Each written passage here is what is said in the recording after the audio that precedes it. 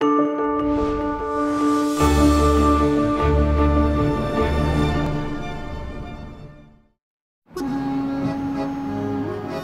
a hidden, harsh reality on the streets of Bucharest. UNICEF estimates some 1,500 children live rough in the Romanian capital. Most have been driven underground, finding shelter in the sewers.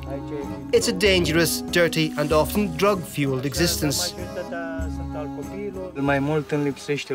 What I miss most here is light, because as you can see, we must use candles, and it's very dangerous.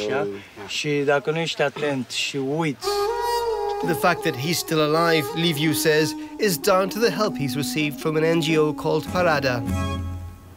It was set up by a French clown, Milu Ukli, in the early 1990s.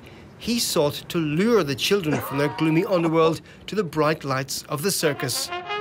Parada provides life skills, literacy and vocational training to these youngsters, a first step on the road to a better life. This is just a drop-in kind of assistance to help them survive. For a street kid to be able to take a shower, to have a meal, it's important. It's important to have a warm coat and shoes. But what matters most is to be able to restore their confidence. Parada runs daily circus workshops for the children and teenagers. The aim is to rebuild their self-esteem while having fun.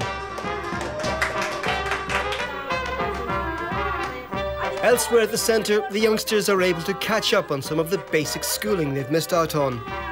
But can these classes really make a difference?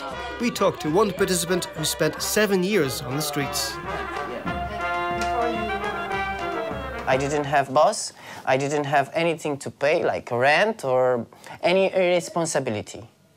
You know, at the end, I get pleasure of that situation because I felt because I'm really free.